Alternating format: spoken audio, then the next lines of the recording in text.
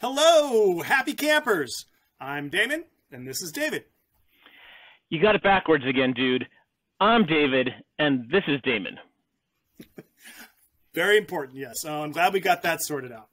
We are very excited to have all of you with us this summer.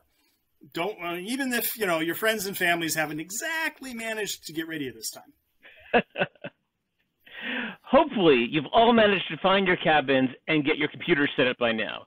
If not, don't worry. There'll be plenty of time after the knock hockey and dodgeball games this afternoon. Assuming it stops raining. Vegas. Yes, indeed. You never know in Vegas, though. In the meantime, Damon, tell them about the talks. There are talks at B-Sides? I thought it was all crafts and contests and stuff. Yeah, unlike DEF CON, there are actually talks at B-Sides. Oh, right. That's the whole point. Yeah, okay, I forgot. Talks. So yeah, as many cool ones as we can manage to squeeze into the space. And it was a challenging year on that front. We always thought it was hard to fit in everything at the Tuscany, but let me tell you, this year, we basically have 2 rooms. Well, streams. Fortunately, it's a non-Euclidean space, so I think we'll be all right. Absolutely. First, though, the bad news. When we were reimagining B-Sides for the virtual camp, we ended up deciding we needed to lose a few of our favorite features of the physical conference.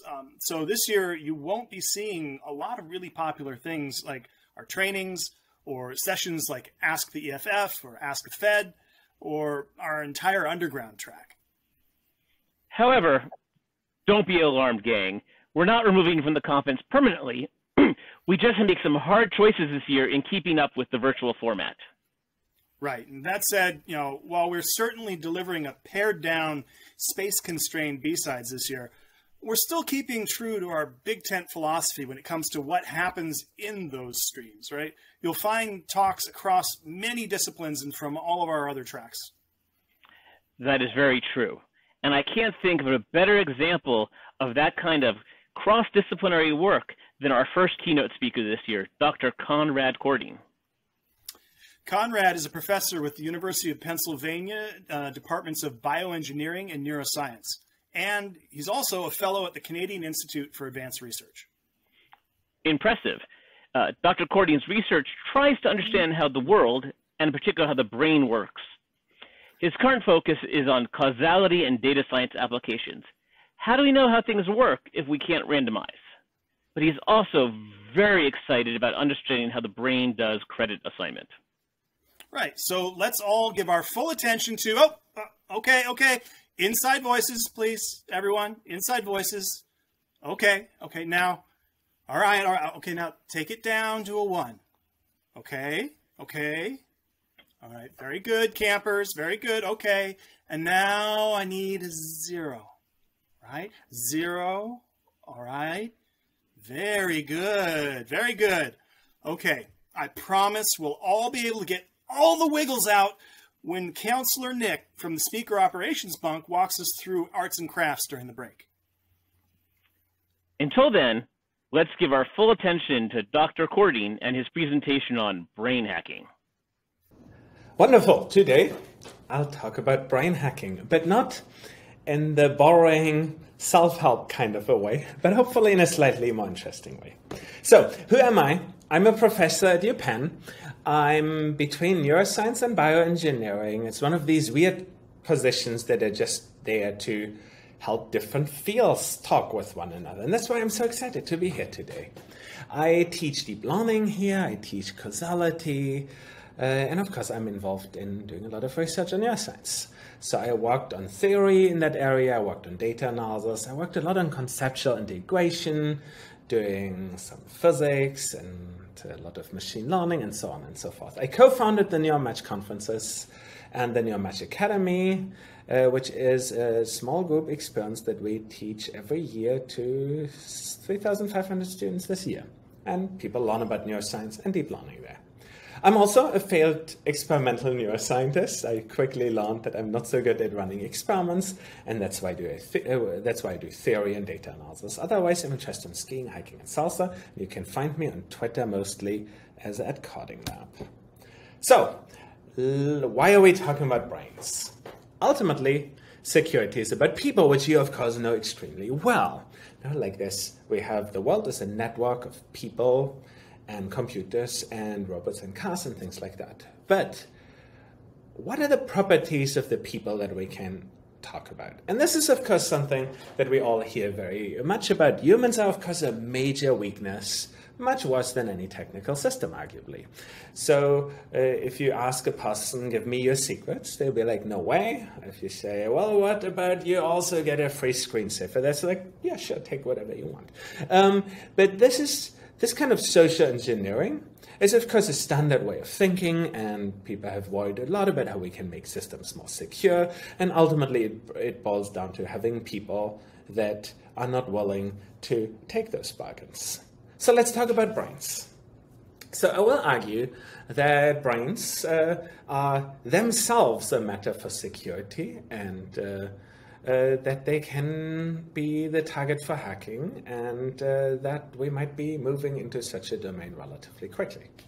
So today I will talk about cryptography and brains. Cryptography is defined as the art of writing or solving codes. Now let's see how that applies to brains.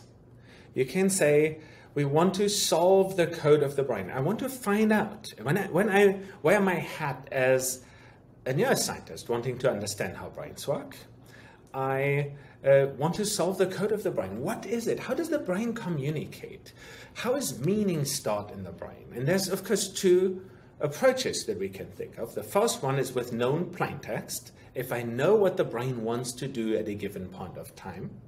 And the alternative is with ciphertext only, if I don't know what the brain wants to do at a given point of time. And ultimately, I also want to, and I will not be talking about that, to write the opposite. If I understand the code that's in the brain, I can also write into the brain and say, how should I write into the brain so that I maybe start really liking BMWs as car or something like that. Now, but first, what is the code used by the brain? And this is something that I started working on early in my PhD. In fact, in a way, it's the thing that drove me into neuroscience. How does the brain communicate? What do we mean when we say there's a code? So let's see what happens in the brain while we think. Well, first, like every system, let's have the specs of the brain. How big is the brain? How is it built? Well, the brain consists of roughly 10 to the 11 neurons. Now, we have, between them, there's connections between the neurons. We have roughly 10 to the 15 weights. Those are 10 to the 15 connections between pairs of neurons. And these connections, these weights, are drawn out of 10 to the 22 potential connections. No? Each of the 10 to the 11 neurons could have a connection with each of the others, but not all of them do.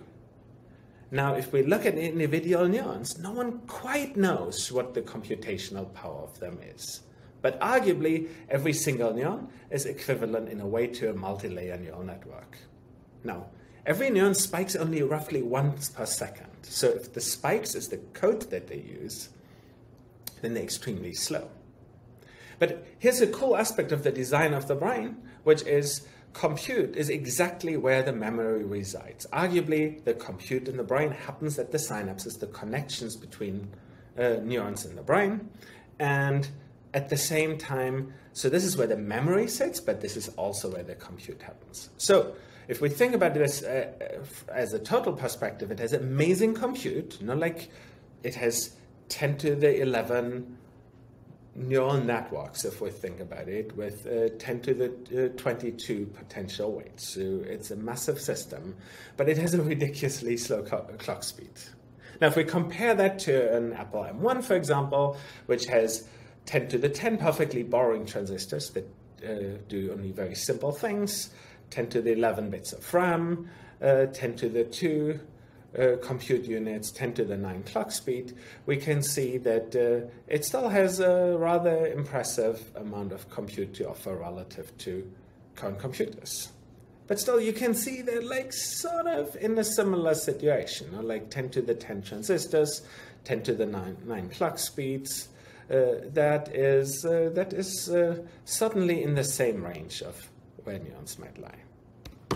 Cool. So now let me briefly mention a first insight where you can say, well, what is a neuron? So on the left-hand side, you see what's called the dendritic tree of your neuron. You have one nerve cell. It's roughly where this pink dot is. And what they plotted are the dendrites. Now, the dendrites are the structures on every neuron that integrate information coming from other neurons. And what we did in this work with Alana Jones, we asked, well, what is it that they could do? And we compared three architectures: LDA, linear discriminant analysis, a linear technique, fully connected neural networks. Those are the state-of-the-art methods on prompts. And here this is, for example, an MNIST case, which is character recognition. A single neuron can tell us if the input is a certain digit with an accuracy that at least is roughly in the same range as if we have little neural networks. So an individual neuron might have remarkable computational powers. Now let's talk about how they communicate. The communication of a neuron to other neurons happens through spikes. On average, as I said before, neurons will spike 1 time per second. And so what we have is, if we listen to them, in fact, that's how a lot of neuroscientists in the early days would study neurons. You would hear like click, click, click, click, click, click, click. And these are the spikes that come out of the neuron. Now, neurons are connected to often very long wires called axons. And across these axons, it's only these digital pulses that really get through it. Now, that doesn't mean that we know what the code is. Now, what could the code be? It could be when every spike comes relative to maybe some global clock. It could be when one spike comes relative to the next spikes. We also, let's say we have multiple neurons. Not like the multiple neurons will spike at different times, but sometimes multiple neurons will spike at roughly the same time. For example, if you look at the fourth spike here from the left, you see I drew them aligned with one another. Now, you will ask me, well, what is the code that the brain uses? And I have to let you down on that. We don't actually know at this point of time. So what are the going hypotheses? One of them is what they call rate codes, where they say, well, there's some relevant time scale, maybe 100 milliseconds. What matters is how many spikes each of the neurons produces within a short period of time. That's called a rate code. There's other people who believe that the brain uses a synchrony code, where it doesn't matter when each neuron spikes. It only matters if multiple neurons spike at exactly the same time.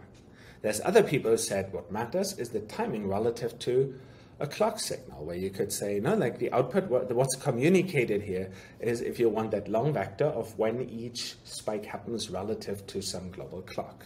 So there's lots of hypotheses that we have here. So does that mean we can't do anything about brains, given that we don't positively know the code? No. What do you do when you're somewhat clueless about the system? Well, arguably, you first try linear things. And counting the number of spikes that we have in short intervals and doing linear techniques seems like the first step that we can have here. And this is the technique that most neuroscientists do. So all these other ideas about codes exist in neuroscience, but they have relatively small communities. So what kind of access do we have to the brain? And like the human brain has 10 to the 11 neurons. And we cannot get the signals from all of them. That would make our job incredibly simple. So here's the result of a study we ran with Ian Stevenson. So what he did is he went through the entire literature and asked for the various published papers, when were they published, this is what we have on the x-axis here, and how many neurons would people simultaneously record from. And what we can see is people started recording from roughly 2 neurons at a time in the late 1950s. And right now, people record from a couple thousand neurons at a time. Those are, of course, the top labs. There's still lots of labs today that only record from a single neuron at a time. So what we can see here is exponential growth. It's like Moore's law. Everything should happen very quickly. Well, no. It turns out that the doubling time here is relatively slow. So the long-term doubling rate has been roughly every 6 years. But if we look closely at this graph, it looks like things are speeding up a little bit. And what are the reasons for that? Well, at least one of the results of that is that all of a sudden neural recording techniques are very much hyped. Here we, for example, see Elon Musk. He runs the company Neuralink that aims at getting lots of electrodes into brains with the idea that if we have more neurons in there, we have a broader bus, we get more information out of it. At least one side effect of those developments is that it advances the technology we use in neuroscience. And there's certainly a lot of drive in lots of companies, and this is just one of them, towards allowing us to record from more neurons and to record better from neurons.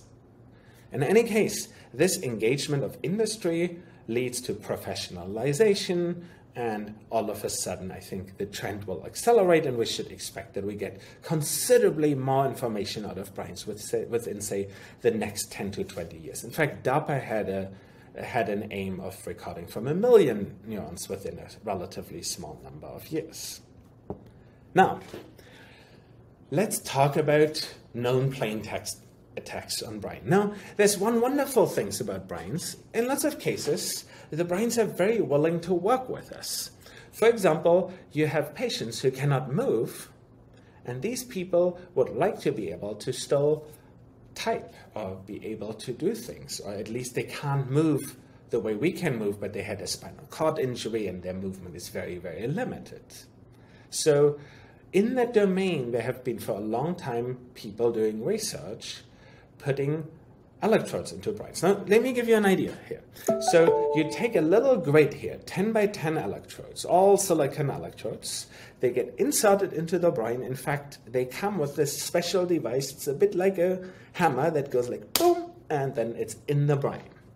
And so what they have is they have 100 channels, and on those channels, they roughly see 1 neuron on each of those channels. And then what we can do is we can try and decode what is it that the person is trying to do. So here's a new study from this year by the Shenoy group that worked like this. They said, okay, now imagine writing an A, and the patient imagines handwriting an A. And we see what's going on in their brain, and you do that many times with them, and then you're like, imagine writing a B, and so on and so forth. And then we can ask, well, can we use algorithms to distinguish between when there's an A and when there's a B? Now, that's a known plain text attack. And in fact, we can. And this new result just showed that they can do 90 characters per minute, which is really spectacular given what the field had been doing before. It's not as fast as we type on our keyboards, but it's pretty impressive. And it just uses deep learning approaches to basically be able to decode the words that they write. And this is wonderful. No? It really is promise for patients. I will later argue that it's also not so wonderful because it introduces a new vulnerability to brains. There's other research. There was a paper that just came out, I believe, last week of Chang and the team in the New England Journal of Medicine, where patients were just imagining talking, and they could decode the words that were there. And I should also mention my lab has been deeply involved in that area, using deep learning-based approaches towards decoding things from brain. Usually we work, of course, on animal brains. So, a similar approach here, just to give you another case. This is from the Schwartz lab, where they use these brain signals to servo a robot, and patients can then self-feed with that by just deciding how they want to move that hand. Now, I told you that over time, the number of simultaneously recorded neurons goes up. And you can directly see that in here. If you have a prosthetic device that doesn't have enough data rate to it, what's going to happen to it? It's either going to be slow or it's going to be noisy. So what really happens? They do this. They're not very good in that sense. What happens through that progress is that progressively they get more reliable, less noise. And there's been a lot of wonderful tech effort that goes into making these devices work better. All of that implicitly forces us to break the codes that are in the brain. And there's a lot of mysteries. We don't quite yet know what's the best way of decoding from brains. And I should mention one thing here. Using modern techniques definitely helps a lot. A lot of the field is still using linear techniques, which you can see on the left here. Wiener filters and then Wiener cascades, Kalman filter, and so on and so forth. If we go to the modern deep learning systems like LSTMs, we get considerably less noise to it. But of course, much of the work is also done by prosthetic devices over time get better. Now, what's the long-term goal here? We take data from motor cortex. We call that M1. We decode that tells us how the patient wants to move their hands, and ultimately, once we can properly break the codes, we hope to be able to give it back, and that is somewhat working. Interestingly, where you can say we then take what the prosthetic device feels and put it right into primary sensory cortex, which makes it feel a little bit like the actual hand gets touched. Now, let's zoom out a little. What is happening at what I was just telling you about? We have super partial data. Now, we were celebrating that we now record from more than 1,000 neurons. But we're recording from more than 1,000 neurons from a 10 to the 11 dimensional system. Now, that's an interesting problem. Like, what can we say about the system if our access is so limited? And we have somewhat noisy decoding. And of course, in this case, it's a non-adversarial code design. Now, the brain has not been evolved to produce codes that are really complicated for us. So we may hope that the codes that the brain uses are the kinds of codes that we can relatively easily decode. At the same time, it's a decisively non-human design. Like, if we break other systems, we are often using weaknesses of the human designers. And in this case, evolution was the designer, which might make things like decoding much more complicated. So let's think about a little bit the non-plain text approach that we have here. How does training in these cases work? I tell a patient, imagine moving your hand forward. Or I tell them, imagine drawing an A, imagine drawing a B, imagine drawing a C. And that's, of course, incredibly repetitive. So in a way, people would want you to be able to decode it without non-plain text. Like, they would like to use the prosthetic device as they go about their lives, and would like to still be able for the system to decode. Now, why is this complicated? In large parts, it's complicated because the brain always changes. So if you have these electrodes in the brain, and you wait a little, maybe 20 minutes or something like that, then the brain will have reorganized a tiny bit. Now, if you wait 2 months, then the brain might have reorganized considerably. So you want to have systems that in a way can recalibrate themselves. So it's getting rid of the need for known plain text is one important goal in that area. Now, a lot of you will of course know this, but let's briefly review why a ciphertext only attack is even possible. So Alice says, "Hello Bob." It gets translated into a code that we don't currently know. The code gets transmitted through some line. We are listening in on the line. If we are neuroscientists, no, we have our electrodes in the brain, and ultimately the code can be decoded, namely maybe in the parts of the brain that actually use the muscles to say "Hello Bob." So there's the encoding and the decoding component here. And there's of course a key, which is, if you want, like the descriptor of what the nature of the code is here. So we have the plain text M, we use a key and encryption here to convert it into ciphertext. Text. We then want to invert this function, which gives us the original message out. Now, why is that possible? We can, in a way, we cannot know what Alice wants to say, but we do know that Alice talks English. And therefore, you can say, we know a lot about what's the nature of English. And here's a nice way of looking at that. So it's somewhat dated here, but we can say, well, what if we have the zerogram? We just know this is this character. Well, in that case, we need 4.7 bits to encode every character, namely log 2 of 27, which is the number of digits that we have.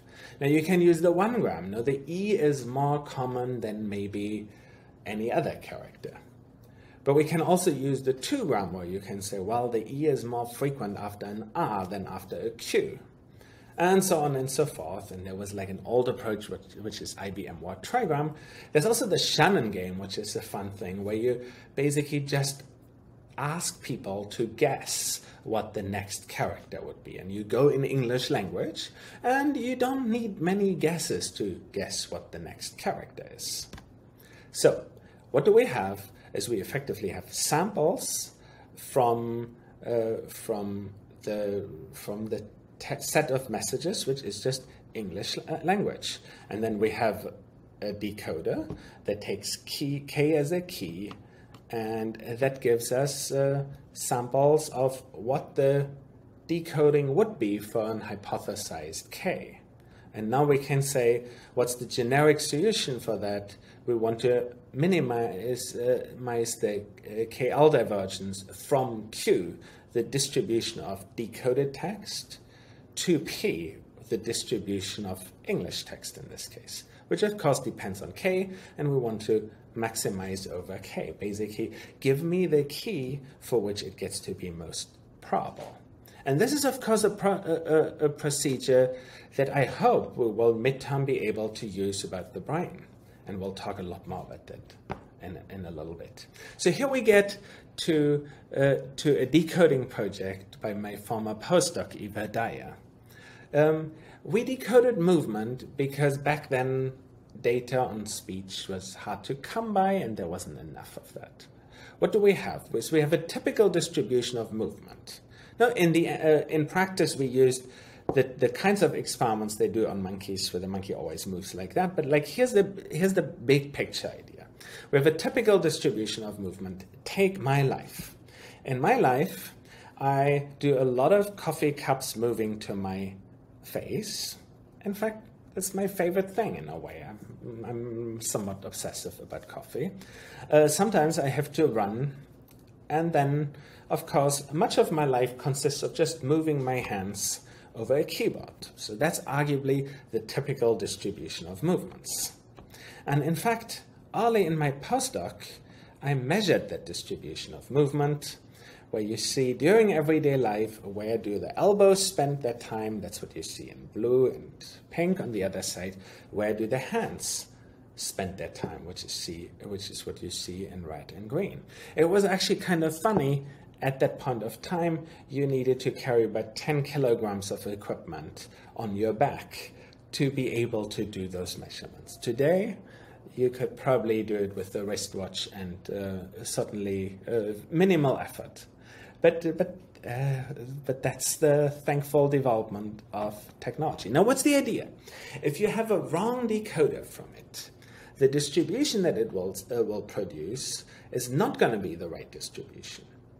And now what we want to do is we want to change our decoder so that the output of it looks like the everyday movements. Now, like it's the same idea as we have it with text, where you can say for text, for a cipher text only attack, we want to make it so that the probability distribution approximates English. Here we want that the probability distribution of movement approximates those of everyday life. So how does it work? We take the neural data. We have on the x-axis here, we have time up there. On the y-axis, we have the different neurons. And of course, movements happen in relatively low-dimensional spaces. So what we do is we do a first step where we do dimensionality reduction, where we project this high-dimensional neural activity into a much lower-dimensional space. And we also have, in a low-dimensional space, of course, the kinematics. And then we use distributional alignment. So what we do is we basically do search in some space to find the configuration where these two probability distributions best align with one another. And with this, that, we can then do decoding without any training data. So we don't need any known plaintext data. So what we have here, on the x-axis you have time. This is 10 seconds of a monkey moving. On the y-axis you have the velocity along the x dimension and along the y dimension. And in black you see the ground truth of the actual movement.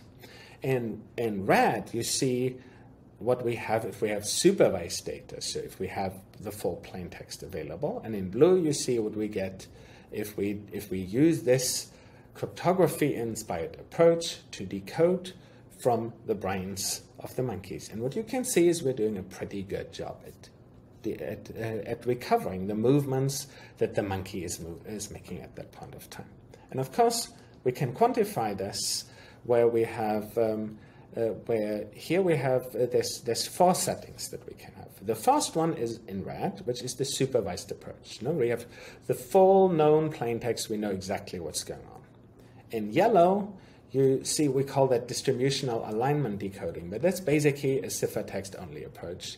The difference between those two is not significant. Now, you can combine those two approaches and you'll do a little bit better. What we can also do is we can use the movement statistics of one monkey and the neural data of another monkey, and we can also decode in that setting, which is quite interesting. Now that we can, that we basically never need both data sets from the same subjects. We have movements from one monkey and we have brain activity of another monkey, and we can still decode that. And of course, the confidence intervals here are 95% bootstrap intervals.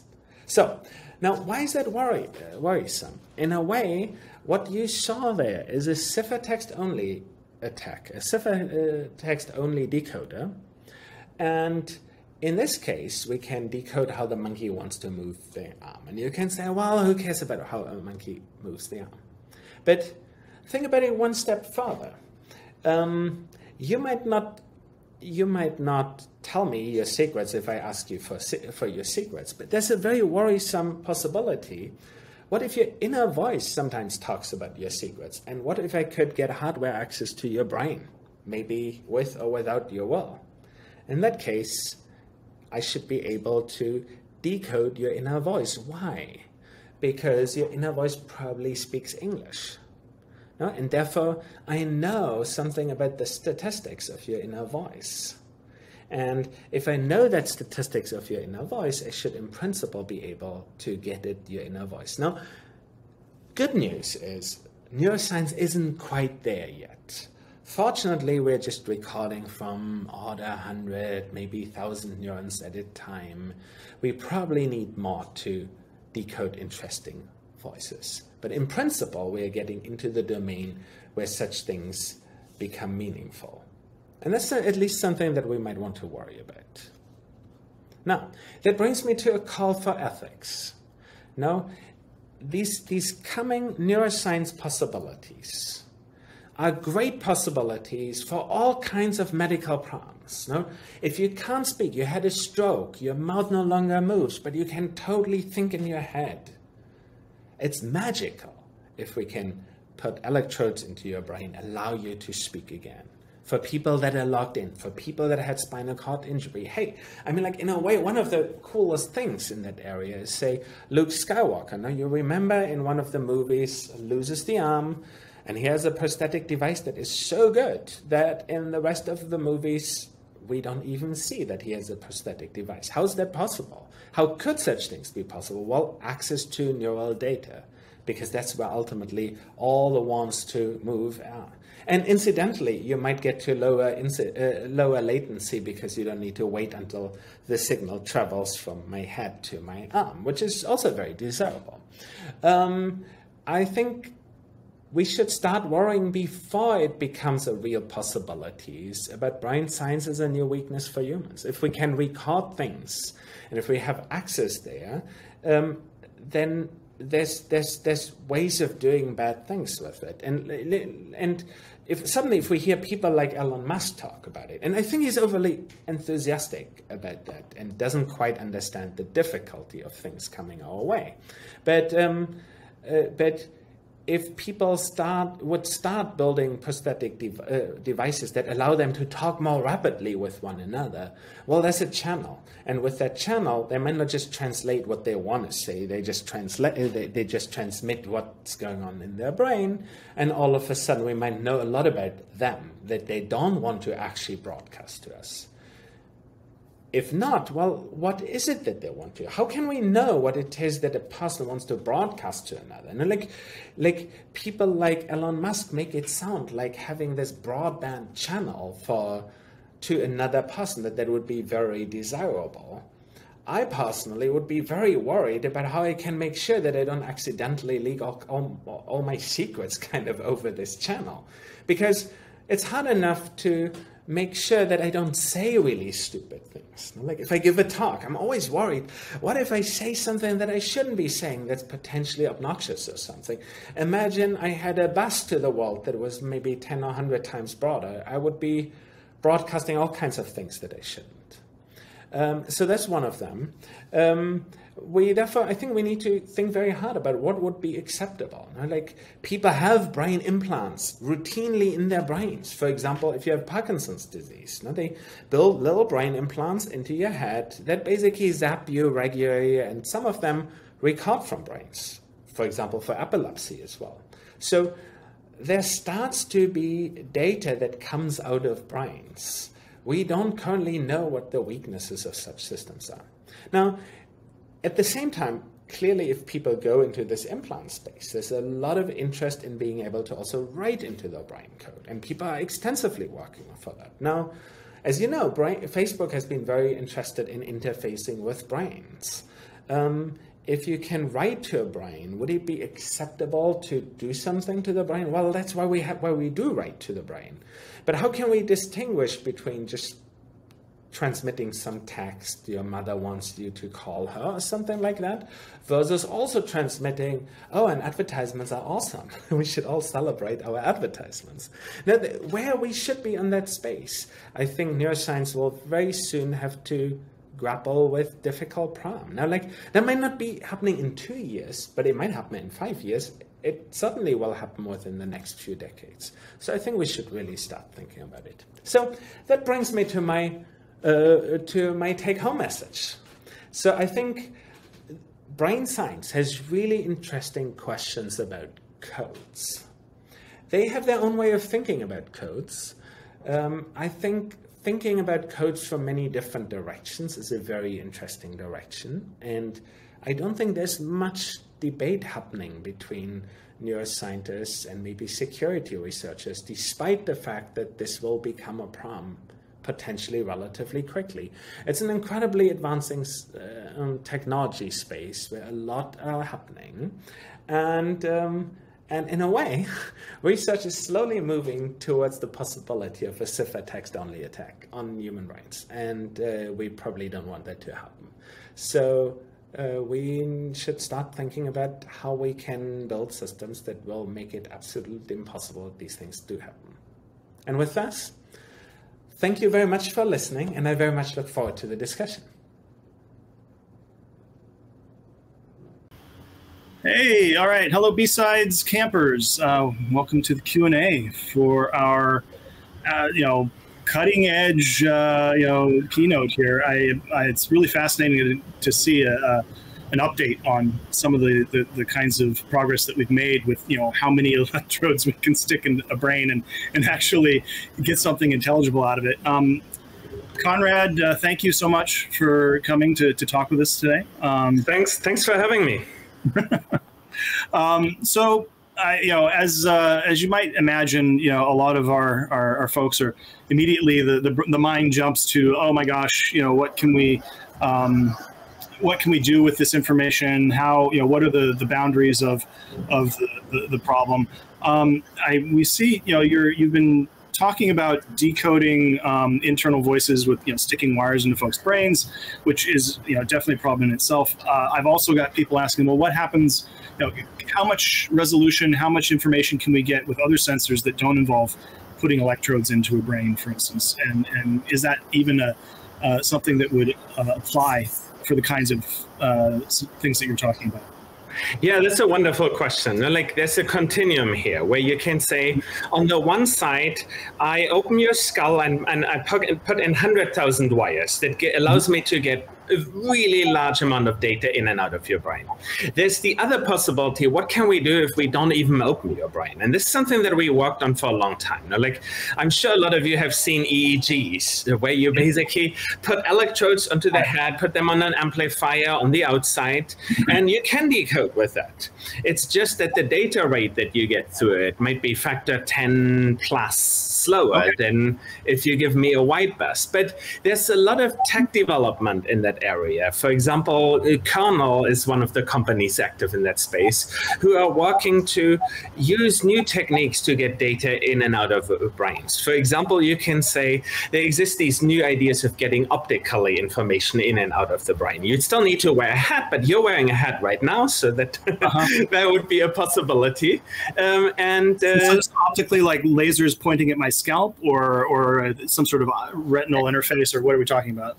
I think we're talking about lasers pointed at your scalp, and there is old research in neuroscience, which is if I put light onto the surface of your brain, and that part of the brain is more active, the light in the range of where there's more blood going to be flowing into those areas.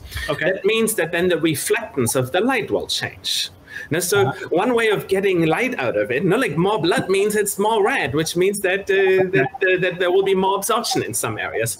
So there exist ways of getting it out. And then there's this cool new stuff, which is what's called optogenetics, where you can say, if you allow me to get a virus into your bloodstream, I can in a way make your cells respond to light so that I can inactivate or activate them with light. And alternatively, there's mechanisms that allow me to get a lot more data from your brain with the same light that goes in and out. Got it. So, but is the resolution would be much broader? So you're talking region activation rather than specific neurons. So is that open to the same kinds of things that you're talking about, or is it just a much more, general sense that you can get what's going on? Yeah, no, it totally is. So if you give me these low resolution signals, I can still say a lot about what you're thinking about. So for example, they now do these things where they have someone in an fMRI scanner. That is one of these outside ideas. Like, I put you into a strong magnetic field, and then I can with radio frequency get your read out what your cells are doing. And from those you can now decode, say, roughly the video that someone is seeing or what kind of words they're thinking about. So you can get relevant information of it. It's just think about it as just a smaller bus. Cool. All right. So I mean, you would in the talk you go in a lot to movement, vision, language, these kinds of things. What do we know, or can we learn about memory, context, and decision making from these kinds of techniques? Well, neuroscientists have long been into decision making, and what you find that there's some brain areas where the activity of a lot of neurons, say, increases as you get closer to making one decision versus another decision. So in that sense, we're quite good in some cases to read out the decision that's going to be made.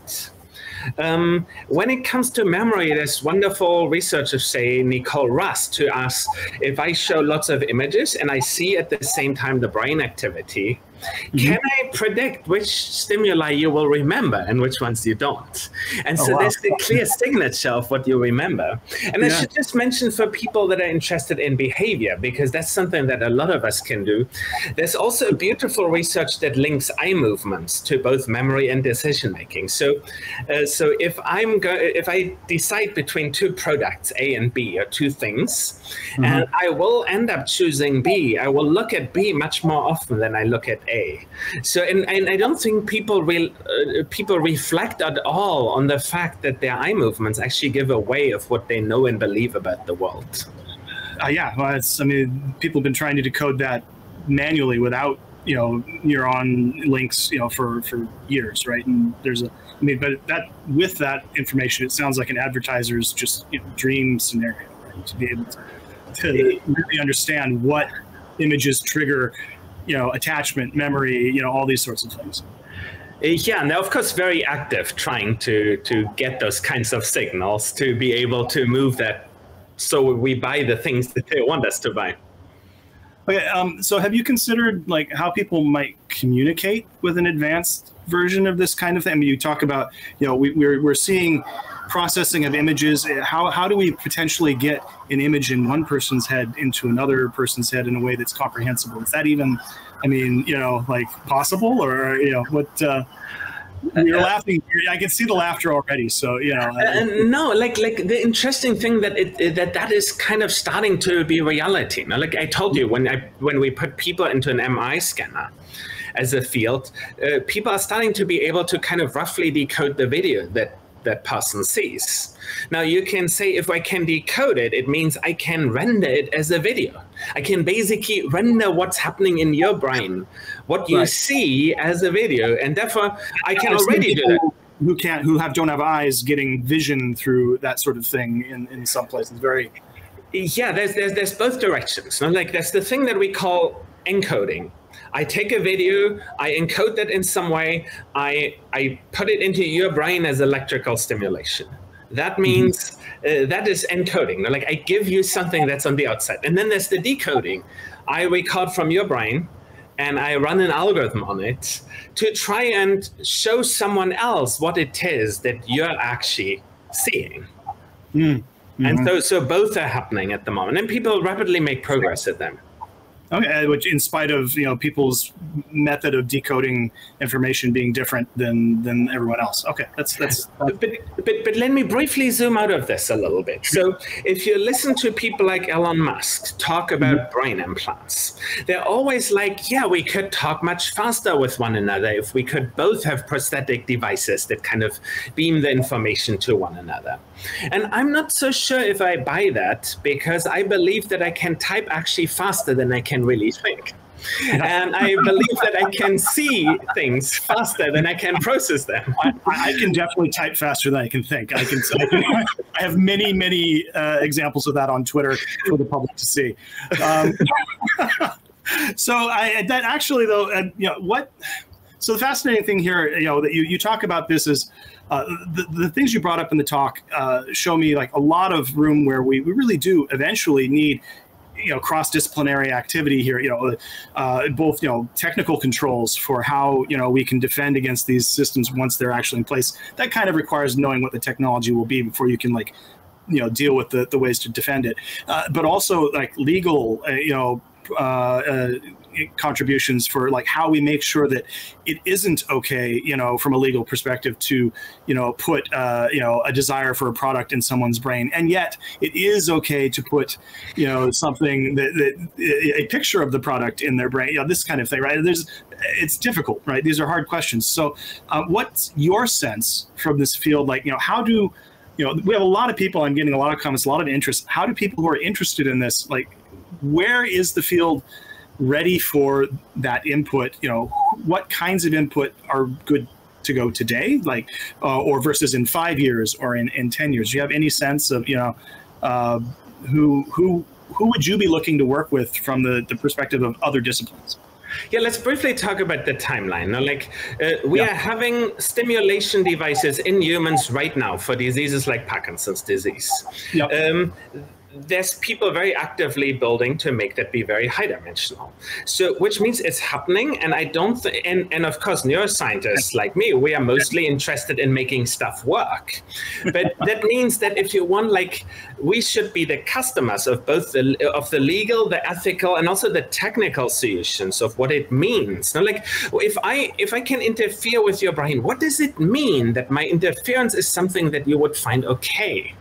It's actually ethically quite interesting. Like, what hacks of your own are you willing to accept as that's good? Now, maybe you want to be motivated to read more books or something, quit smoking, but you're clearly not willing to, like, only drink Coca-Cola the rest of the future. So I think that in a way, we are not asking for help, but in parts it's because we don't know where this is all going. And I think that the rest of the world should start thinking slowly about it.